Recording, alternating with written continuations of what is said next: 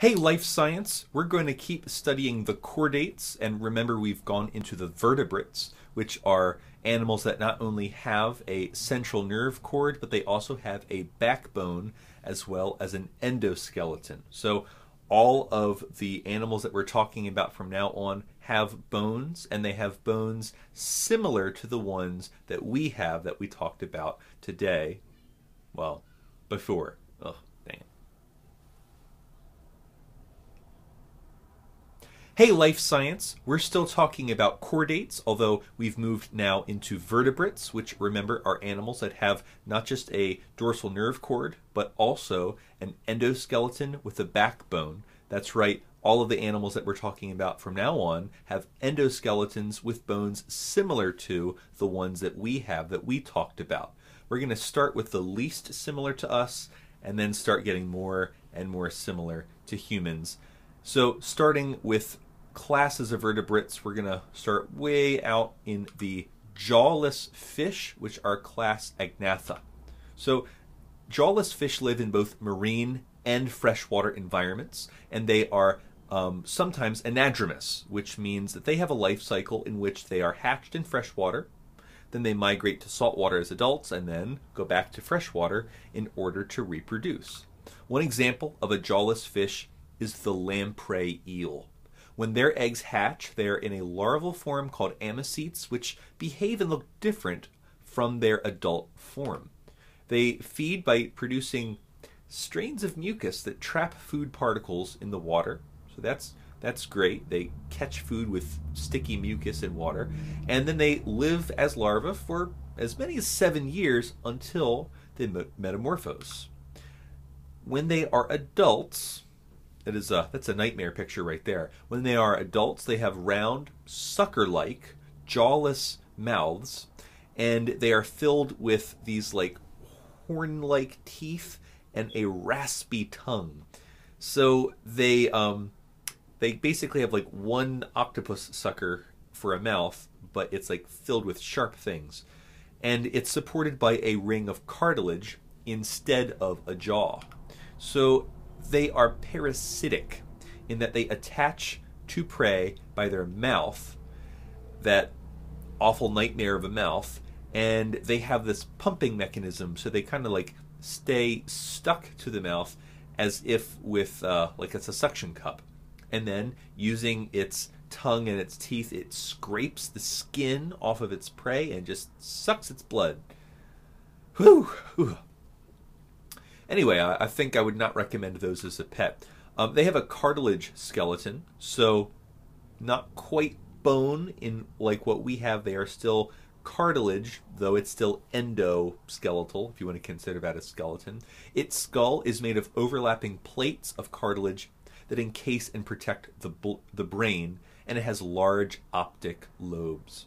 Remember that the lobes of a vertebrate's brain tend to reflect what is important to that particular vertebrate. So large optic lobes means that this lamprey eel depends on sight. Here's another class of fish. It's chondrichthyes, which are cartilaginous fish. They have cartilage in them. Man, they really don't go easy on you with the words here. So class chondrichthyes have very elaborate endoskeletons that include a jaw. So these fish have jaws, not bones. They are cartilage for their skeleton. The flexible cartilage skeleton is not reinforced with calcium, so that's what keeps it flexible. And it includes sharks, rays, and skates.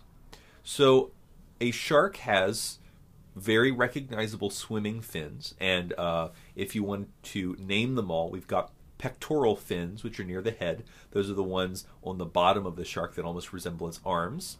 It has a caudal fin, which is at the end of its tail. There is an anterior dorsal fin. Remember, anterior would be on the side opposite the mouth, and dorsal would be on the back, so that would be its rear top fin. Anterior is the got that backwards. The anterior is the mouth side. That's worth starting over. No, it's not. It's just worth editing it.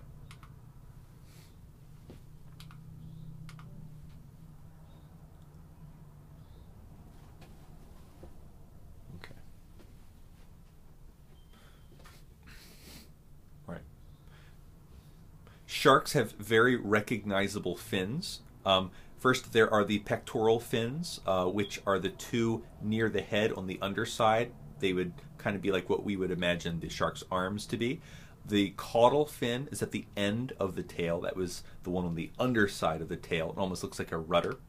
The anterior dorsal fin would be the famous one that sticks out of the water when it's coming to get you.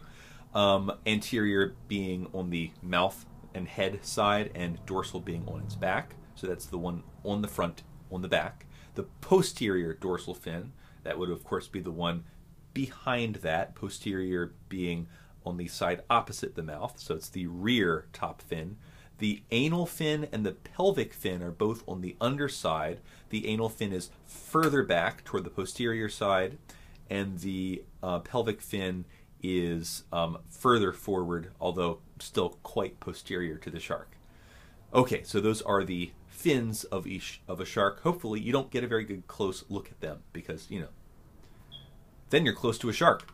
The mouth of a shark is another part of a shark you don't want to get close to. It's typically lined with rows of razor-sharp teeth. These teeth are calcified and strong enough to bite through skin, flesh, and bones. You know, the stuff that you're made of. Lost teeth are replaced from a row further back so it can regenerate its teeth. And if I'm not mistaken, I think I see a tooth missing in the jaw of the picture of the shark here on this slide. See if you notice it. Maybe I'm making it up. So sharks have gills, which of course they do because they're fish. They breathe through gills that are rich with capillaries. It needs to have capillaries in its gills so that it can exchange oxygen and carbon dioxide with the water, or I should say between the water and its blood. Water passes over gills as it swims, and sharks have an independent means of pumping water through their gills, so it's not actually necessary for sharks to continue to swim in order for them to breathe, which is apparently a common misconception that people have about sharks.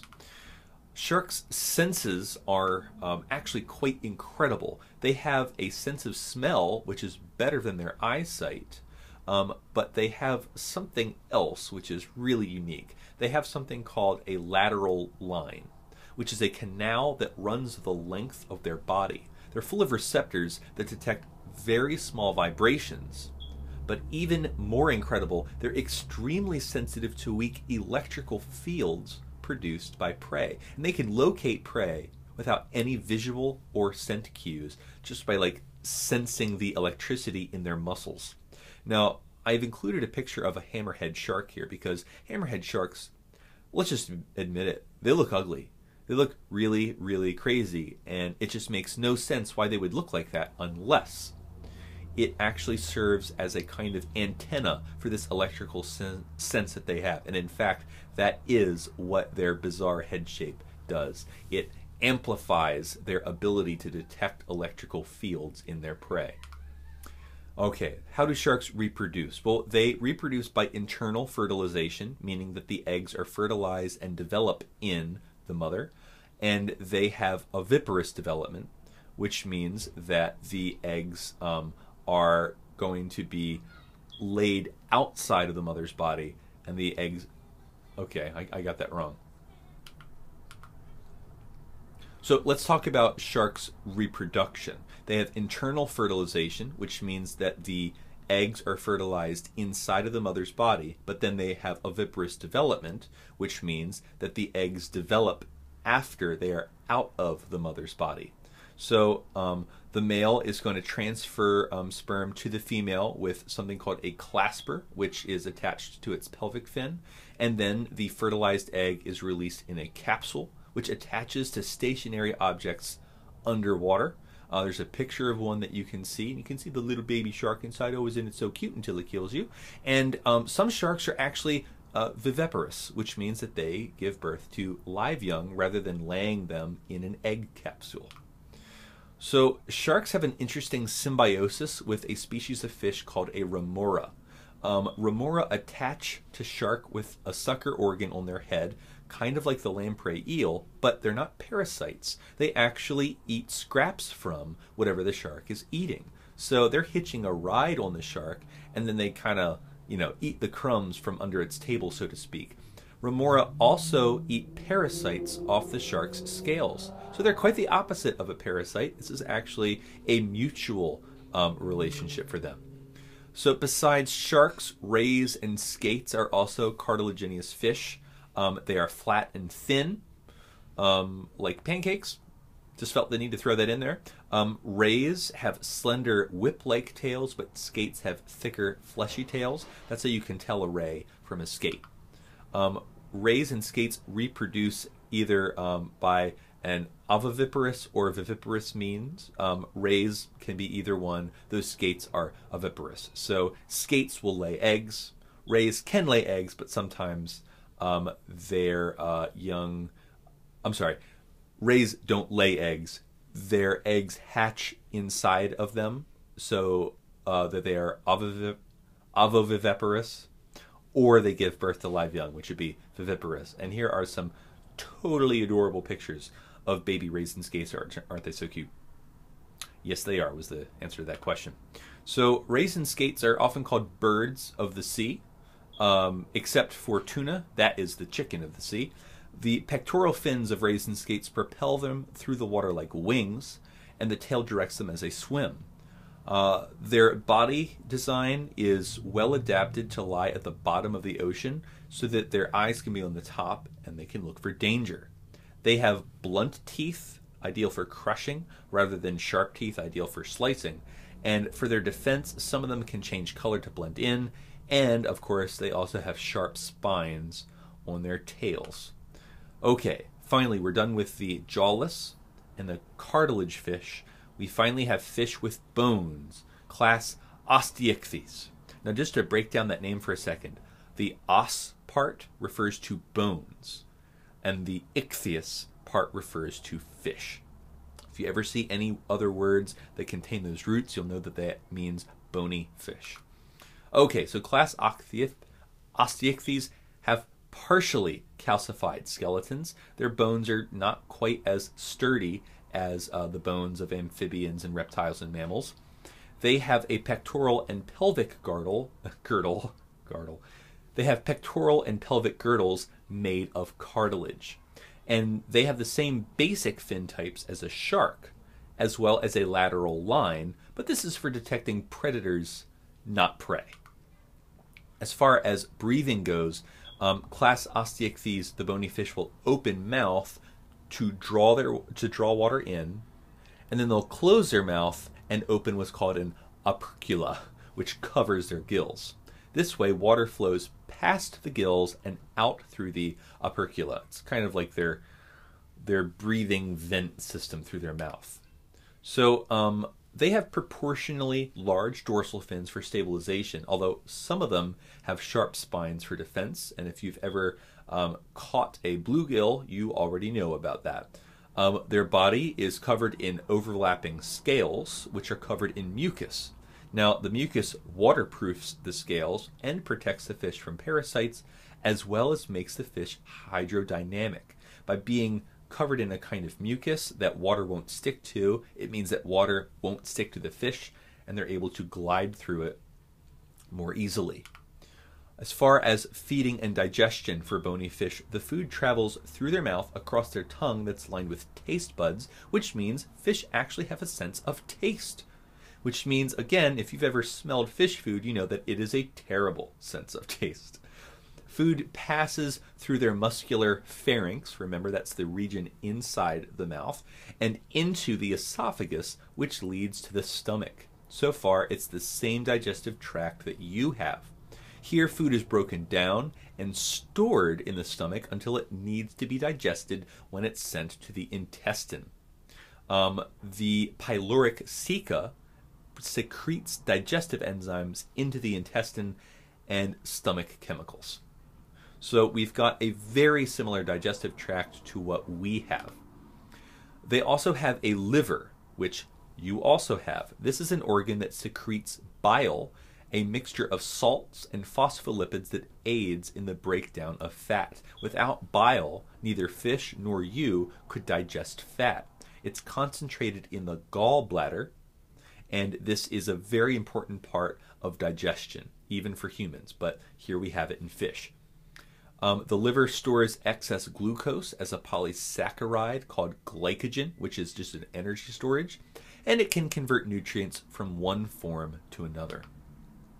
Liver also cleans blood by removing dead blood cells, bacteria, and debris, and it filters toxic byproducts, including various kinds of things that would be given off by food that it eats.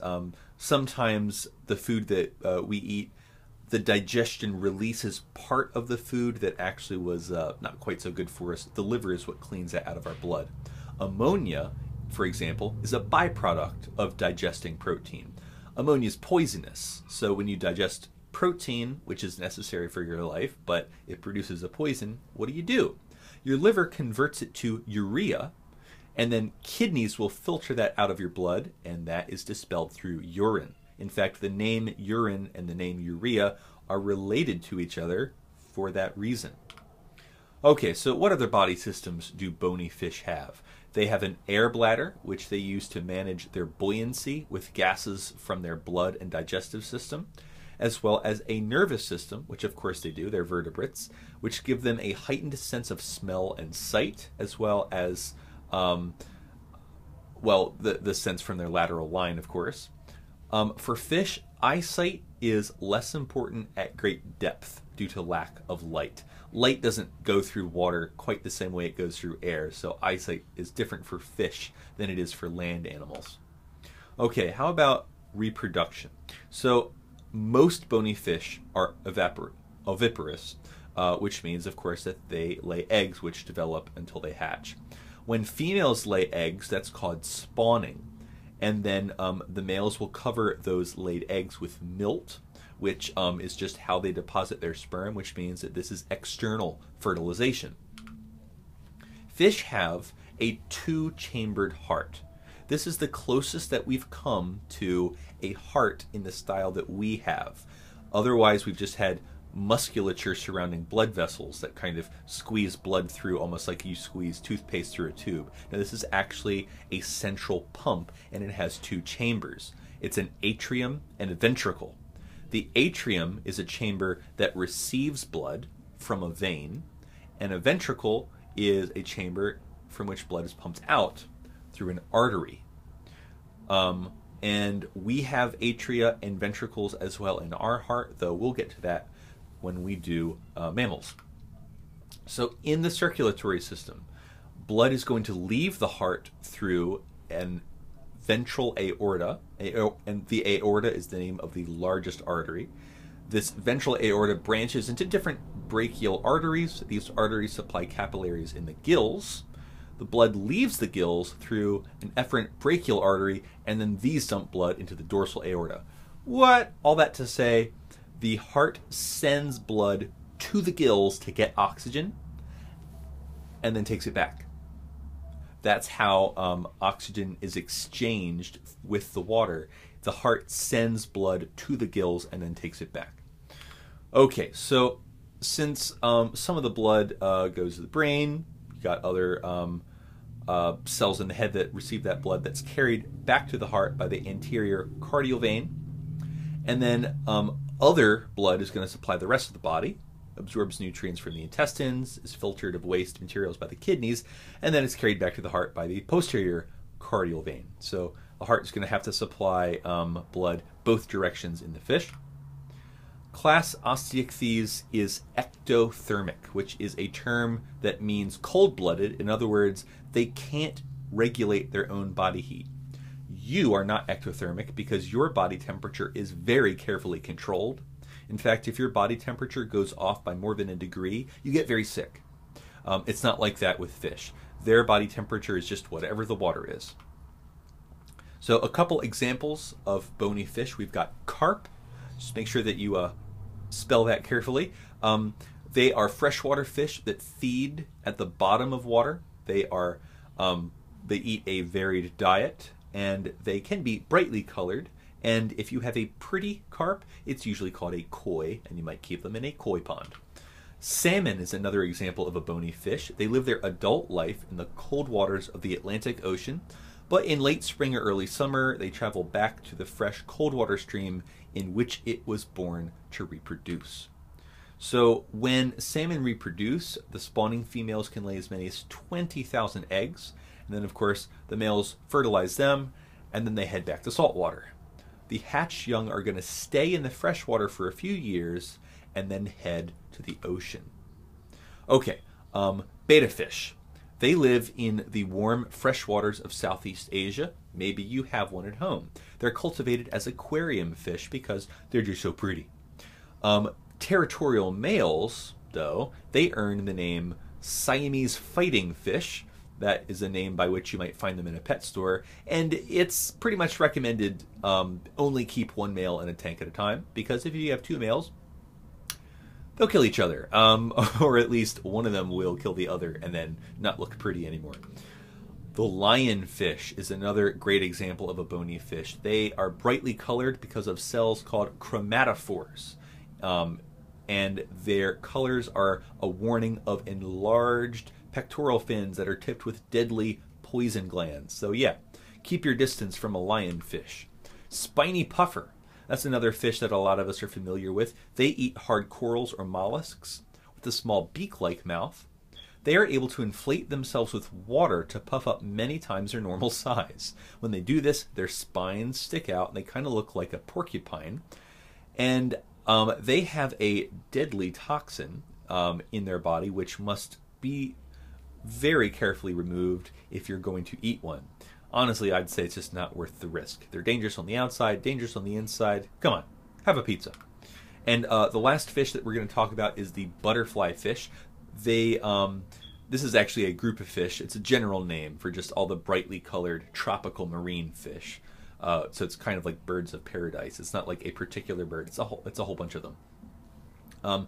Chromatophores in their posterior produce a very dark pigment in a disc shape, which almost looks like an eye. If it looks like you have an eye on your posterior side, then it's going to prevent predators from following you because it looks like you're watching them. It wards off other fish, and it distracts predators from their real head, which, you know, if we're to be injured, they could get killed. Anyway, that is fish. We talked about the jawless fish, we talked about cartilage fish, and then we talked about bony fish. Turns out that fish is not a what's called a cladistic classification, because we are descended from fish, and one of the rules of evolution is you can never stop being what your ancestors were, which means, technically speaking, we are fish. But only in the sense that we share all the characteristics with fish that we saw involving their body systems, and we are descended from them. So no, we are not ectothermic, scaly, aquatic creatures, but we are vertebrates with a chambered heart and a through digestive tract and all that detail. Anyway, as we go through amphibians and reptiles and mammals, the similarities are going to become more clear. Anyway, that's fish, and I will see you next time.